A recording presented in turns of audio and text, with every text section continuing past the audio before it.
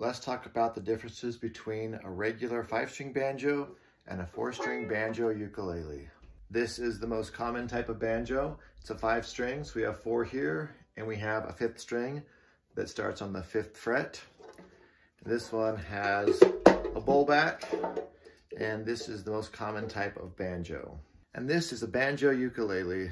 As you can see, it's a lot smaller. This one happens to have an open back, but there's also closed back versions. This has 4 strings with nylon strings instead of the metal strings from a regular banjo. And this is tuned like a reentry ukulele, G, C, E, A. What type of banjo is your favorite?